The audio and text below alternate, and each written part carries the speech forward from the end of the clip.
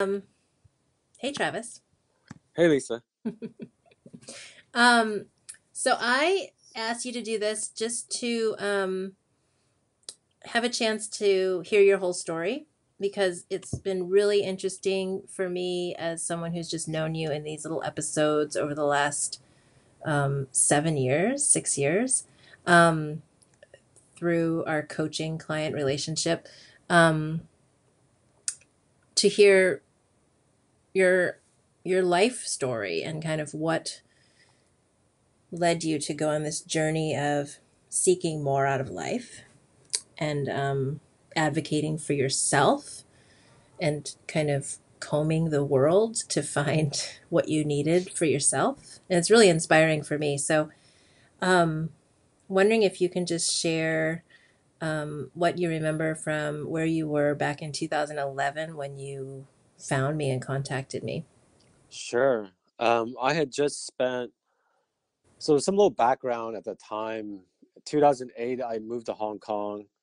To first time I really lived in Asia, and then I had come back, and I was still wrought with a lot of depression. Couldn't shake it, and I took a job because I had to, because I needed some stability in my life. Still just wrought with a lot of just a lot of depression. I could barely go to work. I would have to go take naps all the time. Wasn't happy. Um, well, didn't feel good and wasn't happy. That went on for another year. I went back, came back to the Bay Area, and then I just needed something. It's the same old story again. My life was going nowhere, and I got to the point where over Halloween, or right after Halloween, I woke up in jail. And I woke up in jail, and waking up is not really waking up. I pretty much was out of my, became sober in jail because around 2 in the morning or something like that, I finally woke up and I realized I had just um, crashed, totaled my car, drunk driving. Because the last thing I remember was I was trying to get two girls drunk so I can have a threesome. And then I remember, oh, wait, that same day was training for a marathon, so I ran like 16 miles and played a doubles tennis match. And those women would have been the fifth and sixth person I would have slept with that week. And as I was walking home from I was in jail, just sitting there, barely awake and sober. I couldn't believe that my life was turning in this. And I and that happened about 5 months before I met you, and something like that. And I just thought, I can't. This is not the life that I ever designed, even dreamt of, or even. At that time, I could have uh, been in big trouble, in big trouble. And so I. Oh, I'm sorry. This was. I'm sorry. This was a year. This was a year before I met you, approximately. And after, even after that, I was trying to make a lot of changes. So a year before that, I was trying to make a ton of changes, and I couldn't. Mm. I was still depressed, or I would make sure I wasn't manic anymore, Mm. and I just didn't know what to do. And I could do did you have a job at this time? Sorry to interrupt. Yes, I did. So at this time, I made myself work a tech job that I couldn't stand, and I couldn't stand so much. After 1 year, I switched to another one. So um, so I was full time working the whole time when I was back in the Bay Area. But it was making me miserable. That was just complete out of discipline that I kept the job, and desperation. And every day I just felt desperate, and I just couldn't figure out what to do. And I tried. I just felt really unmotivated. Can't really heavy. Just classic depression. And I started looking online and say I need something different, because at that point, by that point, I was 36 already, and I already tried many different things: psychiatry for bipolar drugs. I tried shamanism. I mean, the list is outrageous. I tried tracking, like really, like pro Excel spreadsheet tracking sleep, tracking everything. I had tried exorcism. I have tried Reiki. I mean, I don't know how many I can think of. Hypnotism, taking supplements, and they all helped. There's probably 6 or 7 more that I haven't named. Massage therapy, all types of stuff, just anything I could think of. And the somatic work did help. So I was looking for someone who can do something, and I was on the hunt again, looking for something that can take me out of this. And I tried some executive coaches, some life coaches. You were about the fifth or sixth one. Mm. And then you did a dream analysis with me on the phone, and I was like, this is the right person. Because that first dream was about, it was some really bloody train murder. And then at the end of the session, this trial thing for 30 minutes, I realized how much it was about my family, and it was so violent. I knew something was up, and it felt like, whoa, there's something there. So that's where I was at. And yeah, I was trying to find a way out of this rut and this depression that I couldn't get out of. So. Thank you. And as I'm thinking about that, where I was at that time as a coach and in my life, I was just looking back at some of our first emails, and I was like giving all these caveats, like, it's not about going into the past, it's about being in the present. And I was sort of like parroting back these new age principles that I had been trying to incorporate myself. And I myself wasn't in touch with the impact of our childhoods and intergenerational trauma at that time. It was about just tapping into something other than the conscious storyline that we've been living by. So, tell me about what, just kind of fast forwarding to like the end of that first period of time that we had coaching together. Like what happened for you, and what changed in your life after that first, whatever it was, a year or so? Um, well, the end result was a few months into it, I started taking acting classes. Yeah. So that was one step up, and I was like, okay, I think we got to the point where I felt like, oh, that feels like shackles off. I think you taught me something like just to feel what might feel right, because I think we worked a lot on, I want to do something, be something, and it's something out there and something about media I don't know. So from working with you, I got enough courage and out of my funk to go take some acting classes. And I think at the very end, the reason we stopped was I moved to Shanghai to try to be an actor or something, and without knowing what the heck it is, and it got me over the hump to go. I never lived in China, and it's a scary place, especially because when I first saw it, in 2004 and 2008, it was a rough place. I mean, it was a really rough place, and I just went there and said, screw it, let's just go. I mean, I had been to Shanghai before, and I quit my job. And I went to Shanghai. That's pretty much what happened. That's the result. Nice. I often inspire people to quit their jobs. I'm fine with that. So that was in 2012 or 13, something around there. That was in June 2012 when I moved to Shanghai. Okay. I remember that clearly. And then, so what's the summary of like from that period of time till when you contacted me again this January of 2018? Wow. Okay, so it's really hard for me to summarize Yeah. because I move around a lot and I have a lot of vignettes in my life and little short stories. So pretty much for those 5.5 years, I tried out Asia, tried out acting, came back. I bounced back and forth between California and Asia 2 to 3 times as a summary, and something was there. I still couldn't find my way. I knew something about media is it. It just makes me feel better. I feel more alive. And I couldn't stop going back and forth. When I go to Asia, I don't get anything done, but I feel better. And I kind of dabble in media, but not really get anything going. And then I come back and I have to make some money and work. And I go back to tech. And then essentially it goes back and forth like this. And then I was going to turn 40 and then I kind of freaked out. And I was like, oh my God, I got to do something. And for 2 years, I pretty much lived off Airbnb. And this took it to another level.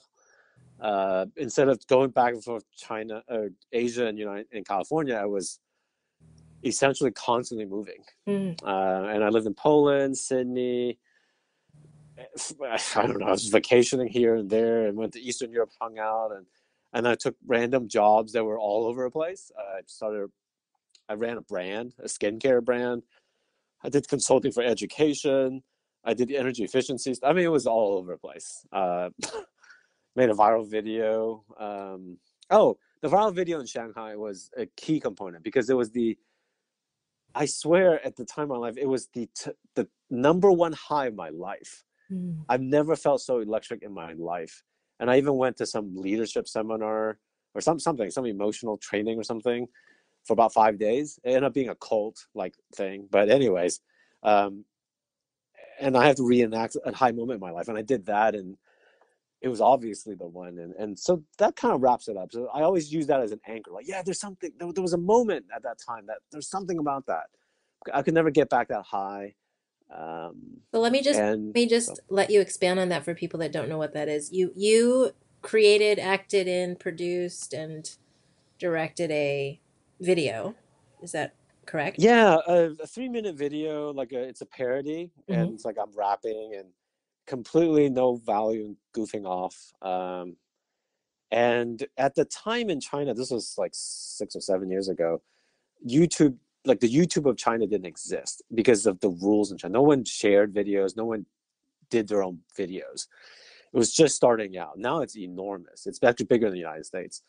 But at the time, and then I just thought, what the heck, I'll do this. And then I did it, and I got like 700,000 views at the time within the first 2 weeks. And that was a lot at the time. And the stations were calling me, and they're like, hey, who are you? Blah, blah, kind of like talent scouting. So that's kind of what happened. And the whole thing was a high, like working on it, practicing it, directing it, filming it, editing it, and getting the result from the audience and getting the calls from the other people. It was the whole thing was a big thing. So yeah, I kept that in my mind, but then I was still scurrying around, and I realized by end of last year, which is before I uh, came back to you again, and said I need help because the same thing is happening, except I'm not depressed anymore. That's the difference. I've gotten out of the most of the pretty much by then. 4 years, I haven't had an episode of like a actual episode of depression or mania that a psychiatrist would consider.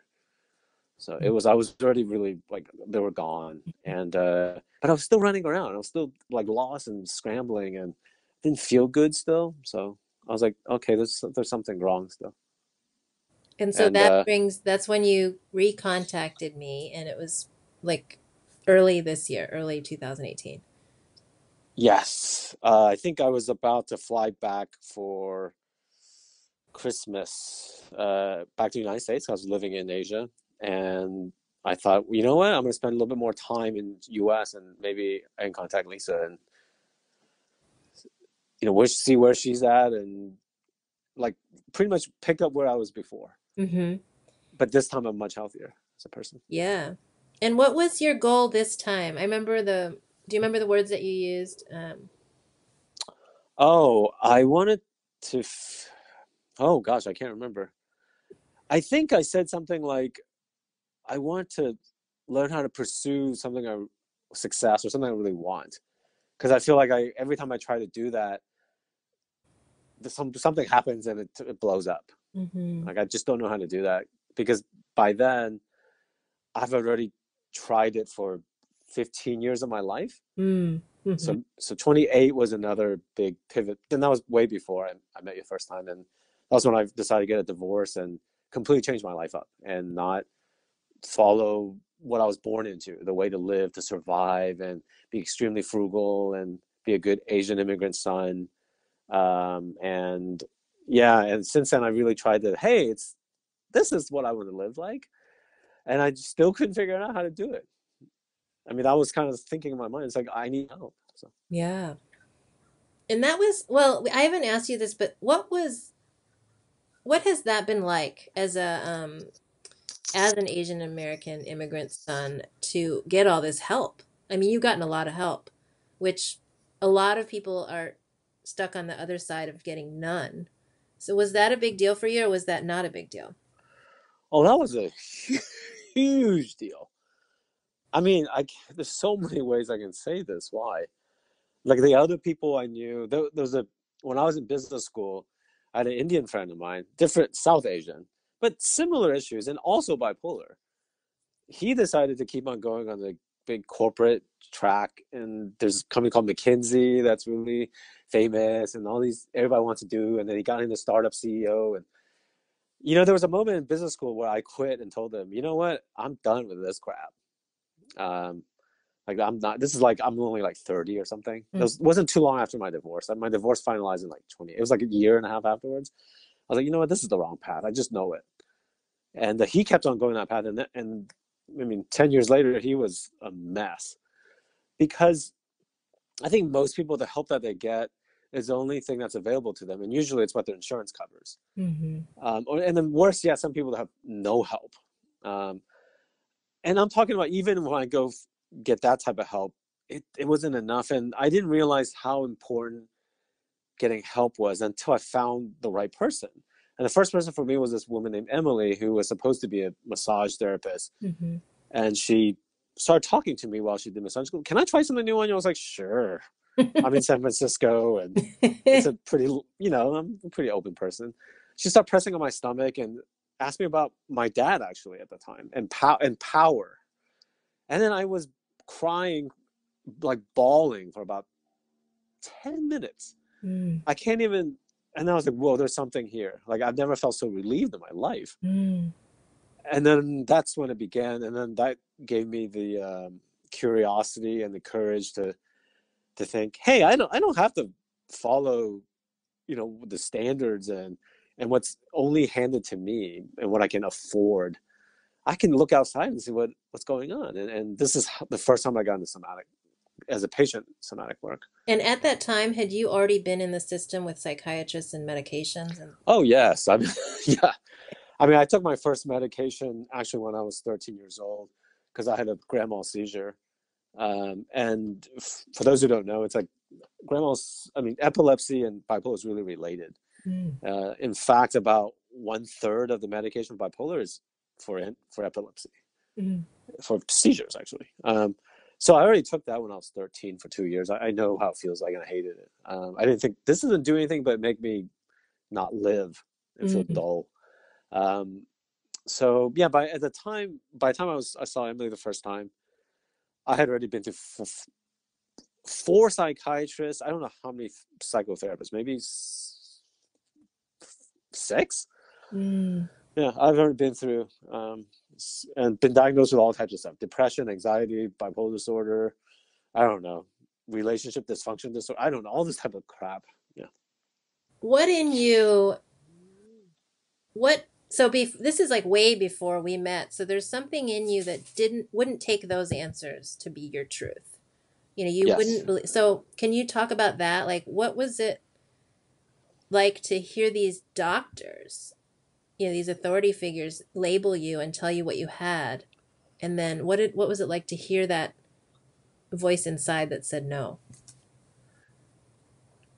Well, I think the first time I can remember is I was thinking about getting a divorce and had just married my wife at the time for only 1 year. Mm-hmm. And no one had done anything to anybody. And we were supposed to be happy because we had just bought a house, we had investment properties, yellow Labrador, SUV, a car, I mean, like everything, right? Nice neighborhood in Austin. And I was miserable. And then they tell me, of course, counselors would tell me, oh, no, no, no, work on your marriage, work on your marriage. And then, like, this is not supposed to happen. Because they asked me, like, anybody cheat? I'm like, no. It's like this is, something's wrong with you. I Mm. was like, okay, something's wrong with me. Okay, I get that because I feel like crap. All right. Then they're like, oh, okay, okay. And then it's like, oh, we know what you have. You have anxiety problems. Like, okay, try this. I'm open to it. I'm like, sure. If it makes me feel better, let's do it. And maybe I am messed up and I shouldn't get a divorce. And then I take those drugs and it's like, whoa, I feel great for about a week. And then I'm like, oh, I feel a little bit better. It's almost like if I broke my leg and you gave me a bunch of candy, it's like, I get it. I feel better, but it's not there's still something going on that's painful. Mm. And then I go back, and then I'm on this revolving door of different diagnoses. And when they diagnosed me with bipolar, and I read a bunch of books on it, um, I realized, yeah, okay, that's pretty close. I was like, that's pretty good description of how I am Mm. and how things have been. So I was like, okay, great. What are you gonna give me? And then they gave me a bunch of pills, and then the one pill that they gave me was the same thing I took when I was 13 years old. I was like, wait a minute, you're not giving me a solution because that didn't fix me either. Mhm. You're giving me candy to eat so I can forget about the real pain. And this went on for about 2 years, and I was like, I've had enough. And then I finally said, I'm going to get divorced because that's the real problem. And then what happens after that is I feel great. I was like, okay, that I knew I was right. I mean, like my heart was right, my body. Like there's something about what I knew was right. Like that's the problem. It's not this other crap. So that's when I began to go, you know what? No more. I'm not listening to this. So That's an awesome story of like that, like just knowing that there was something inside you that knew, and that, and being open, and also coming back to what you know. yeah, because I just want to make sure, what Yeah, if they're right? Yeah, but they're not. right. Yeah. Yeah, it's awesome. I think there's a lot for people to hear in that, because somehow you were not intimidated by the system and the authority figures saying this is what you should do. That there was still a fighter in you, or something. I don't want to call it fighter, but there was something alive in you that stood up to that. Yeah, I always I back when even I was a kid, I talked back to teachers. So Yeah. it's that part of me. Yeah, yeah, So yeah. So, so tell the people watching this what has happened for you this past year. And I know this is pretty fresh and raw, and so I appreciate you sharing it like right in the moment. But we're in September now, and you and I worked together for about 6 months, right? 6.5 months, and I was personally exploring and playing with new modalities for myself, using drama. And I thought it was so synchronous to have you contact me right at this time when I'm exploring drama. And I knew that you had this history of doing acting and playing in that area, which I had never done. So that's just my perspective of where I was when we met. And I was like, okay, if you're like open to playing, and we drew those cards, and you got embodiment and play and trust, right? Those were yeah, I those remember those three that. words. I'm like, okay, we're doing it. So what happened for you in the last since we met again in January? I well, I start with just how I feel right now. Yeah. I feel I think this is what people call in the moment, more so definitely than before. I feel things. I feel more natural. Like things that excite me are supposed to excite me. It's like yeah, I can feel it. When I don't want to do something, like when I go jogging, this is actually a good thing. When I go jogging, it actually hurts more now because like I don't have some other thing that's trying to like go keep on jogging, and something. It's like I'm properly motivated. It feels like everything is just like I'm part of the organic whole. Like I'm just part of the system. Like there's no weird blinders, or I'm not in some matrix, or I'm not living some story. Like I'm just kind of me living me. Mm. I think that's the biggest difference.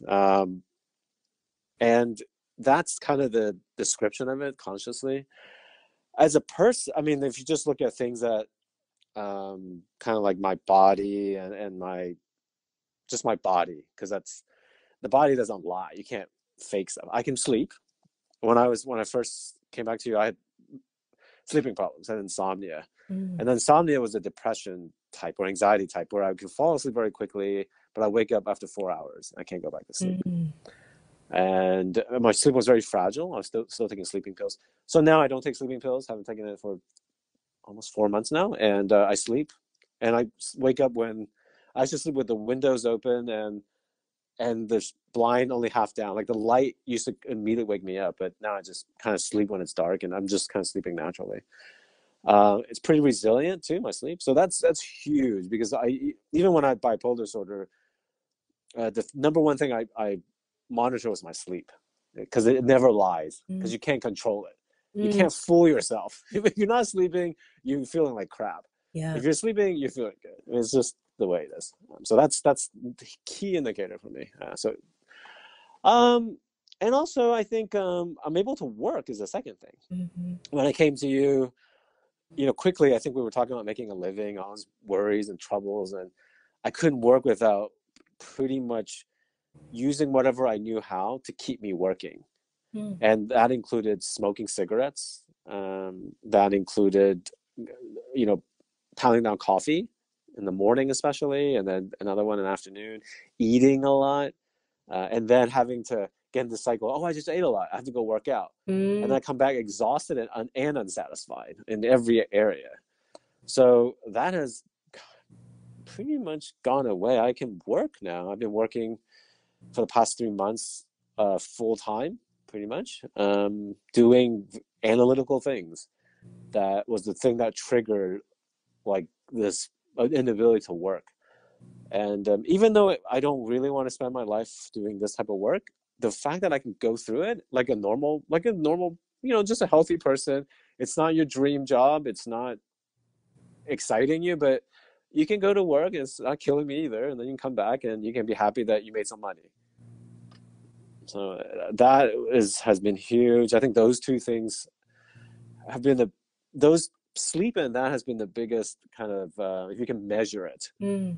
And then I told you consciously what it's like. It's like if everything feels very natural and I think it's what people call being more in the moment. Because I think a lot of things have gone away.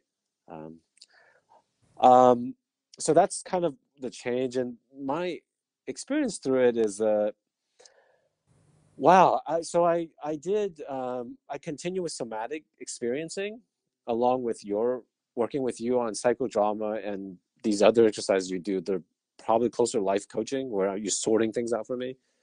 Like it feels more heady. Hmm.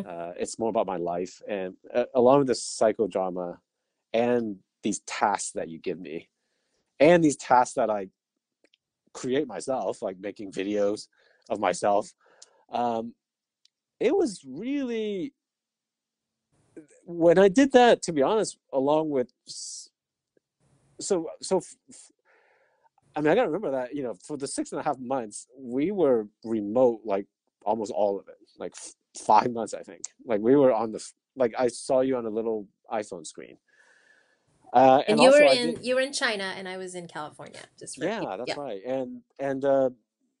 and I also didn't have somatic experiencing because they're not in China either. So, but a lot of the work like that was sorting my life out and releasing some understanding, releasing some stuff was really important. And then the somatic experiencing came in later and earlier this summer, about 3 months, 3 or 4 months ago, was to kind of let the body catch up now. Because I think I felt like in some way my subconscious and my mind was ahead of my body this time Yeah. because I had unearthed a lot of stuff that resonated. So yeah, like the interracial trauma is real, and that was something I used to call like an echo, like like a cannon that just got fired or thunder, and something's bad is coming or something's bad, but you don't know what it is.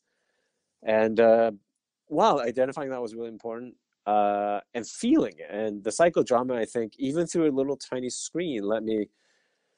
I don't know, the fact of acting it out and just reliving it, Mm. um, and also not just reliving it, but also future living it really does something.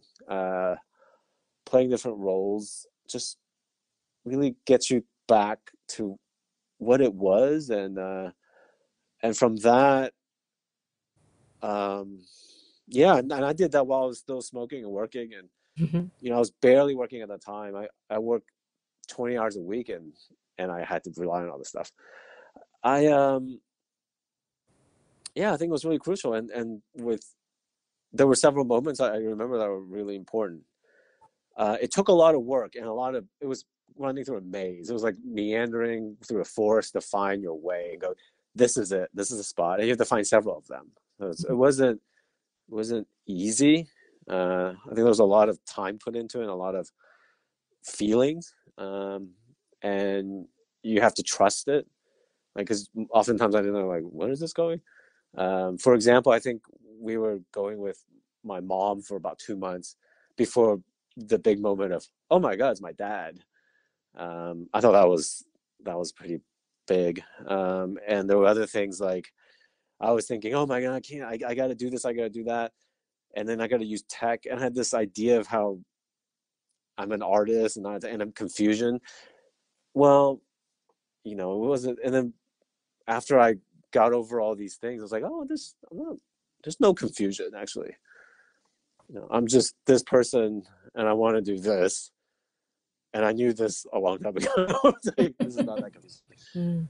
But then I think when you release a lot of this, I don't know how to explain it, like these beliefs, subconscious patterns, and feelings in the body, and thought patterns, they all collude to like lock something in. And when you can break it through all this, then it's open to for you to really see what it is, and you can redefine it. Mm. And I think for me, that the result of that one was making a living. I can actually make a living now. It's okay. We worked on that for a long time. Like I can make a living. It's, you can separate that from, it's like, oh yeah, this is making a living. Um, and then this, because before then I thought anything I did that made money had to be it. It had to be my dream job too. And then the other one is, you know, what happened to me. Like I'm just a small part of a family tree, essentially. Mm. And this family tree is just a little branch of this more ginormous thing. And to really recognize that and see it and feel it in its positives and negatives and what's happened and how my mom felt like, how my dad felt like. We did a lot of psychodrama with me embodying them. And then to think how it was for these other people who were also in these places. And I think that was pretty big. And go, oh, it's not just me. Then I felt the feeling of, this is not about me, Mhm. really. I Mhm. mean, I don't know how to say it.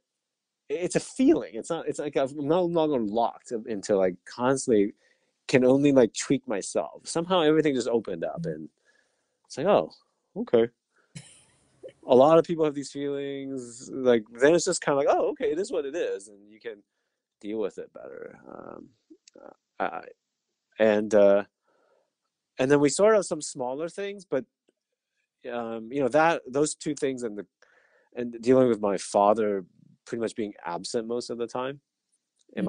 my early childhood when he was just gone because he had to work, and then adult pretty much 10-year-old and beyond when he just was in a depression he couldn't get away from, that he was gone emotionally and mentally. Mm. And I think that was while I couldn't get through my stuff, and I knew that he was going through the same stuff, so Mm. I essentially became him. And but didn't know it because I don't know, we tell ourselves these stories or we don't want to feel that, and all these things got in there, and getting rid of that, like sorting through that, and those three things really, I don't know, opened up the kind of the moment for me. I'm just me now, just living pretty much. Beautiful. Yeah, what I'm hearing there is that that connection to something larger that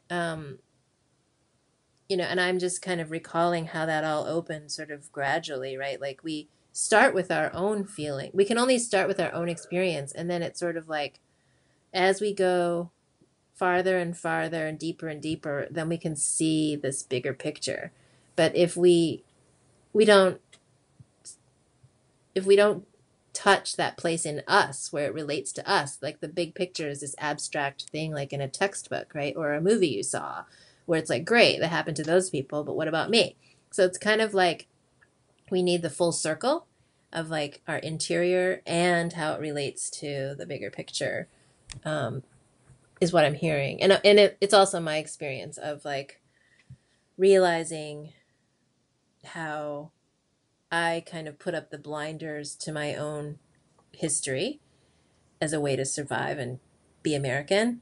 And then as I'm unearthing all of these specific experiences, all of a sudden it becomes this historical narrative of like many, many people who, who created this moment for me. And I'll just say from my experience with you that a lot of what you said today is like, oh wow, I didn't realize that you had made these connections in the session, because the session sometimes just ends in an emotional release or realization, and then you're processing after that. It continues, and I don't see that, and so you're making those connections. So it's really beautiful to hear for the first time in some cases like how that happened for you after. Yeah, Yeah.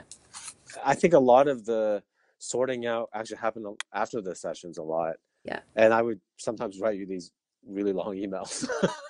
Right. Yeah. Yeah. So what are you, just to kind of close here, what are you planning to do now? What's different about your life now other than being able to work for a living, which is great? Um, what's new for you? Well, one is I'm going back to Asia Mm-hmm. um, for the fourth time, but it's a little different this time, I believe. Uh, it's going to start out different because usually just jump over there and then go, okay, I'll figure out what to do Yeah. when I get there. This time, actually, I know what I'm going to do. I'm going to start a talk show in southern part of China. It's going to be international audience. I'm already like designing out. I just bought a camera yesterday, so I'm already setting up before I go. That's the difference. I'm actually going there, planning out also instead of just jumping in there. I have a plan on how I'm going to make a living as well, and it's not an issue. It's just okay. I also I call them agreements. I didn't know what to call them. I didn't call them requirements in life. So I like the book, The Four Agreements. Yes. I like the idea of making agreements with myself. Mm-hmm. And I wrote down like 5 or 6 agreements, like, for the rest, you know, who knows, my second life, who knows how long, what it'll be. These are the things I'm agreeing to myself that this is what I'm going to get. And that helps Yeah. because it's on paper and they're not like they used to be. It wasn't like a goal, like I'm going to make $1 million by the time I age blah. It's not like I'm going to own this or even something like lose weight or I don't know. It's not they're more about how I am. So Mm. for example, one of them is um, the first one actually is that I want to max out my potential. Mm-hmm. I want to feel that way. Mm-hmm. One. Mm-hmm. Number two is most of the time I want to be in harmony with what I do for a living. Mm-hmm. Like my brain is in harmony. Like it's not painful to go. Mm-hmm. This is very simple. Mm-hmm. And they can be controlled you know and I wrote them down. I think that's the main difference. I mean, besides obviously I can sleep and I feel better and all that stuff, but uh yeah, I think that's the biggest difference. I think the other thing that I would say would be I feel, and this is pretty big, it might be even the top thing that's the difference. This time I'm going feeling not threatened Mm. and nervous and desperate. I feel safe. Mm. Uh, I think this is what safety feels like. Like there's nothing particularly wrong with anything. I don't have to look out for the surprise. Mm. I feel, and I can hear my own voice. I think I don't know if this is true. It seems like my physiology has changed. Like the nervous system. I think people call it central nervous system or the autonomic nervous system. I think it's different. Mm. It just doesn't swing wildly and so sensitive anymore. I think I've told you and some other people. It's like I used to have an alarm system. Mm-hmm. You know how when you like those you walk around and then some stupid car alarm just go off Yeah. and it annoys the heck out of you. Well, imagine if I felt like I was walking around with that, but I got so used to that I couldn't even hear the alarm anymore. But I reacted to it. Mm-hmm. Now imagine if I was always living like that and you don't know when it's gonna go off and and you react certain ways. Like you're nervous, you get desperate, you want to get out, you got to change something. Now it feels like that's gone. I mean, sometimes it comes up, and maybe then I can just go, oh, that, and it feels like a worry. It doesn't feel like something Mm. desperate is happening. I think at the top level, that's the biggest difference. And going in and doing something you want to do, like pursue something I want, that makes a huge difference. I think finally, maybe that was the answer always. So, yeah. Awesome. Thank you. Sure. And I just, there's so much in there that is such a story of, so many people's longing and, you know, wanting to know what they want. I think this is like something I hear from a lot of people that come to me or not, in the world. So I think your story is, I wanted to add it to the canon of stories available of real humans, doing it, living it, finding their way. And I love that image of like wandering in a forest and having to feel your way around and identify like this is it, and it's different for everyone. There's no pre-made map for your life. You're Yeah. making the map and you're doing it. So thank you. Oh, thank you. I mean, I'm here because we spent 6.5 months working on all this stuff. Awesome. So great. So I'm gonna stop the recording. Okay.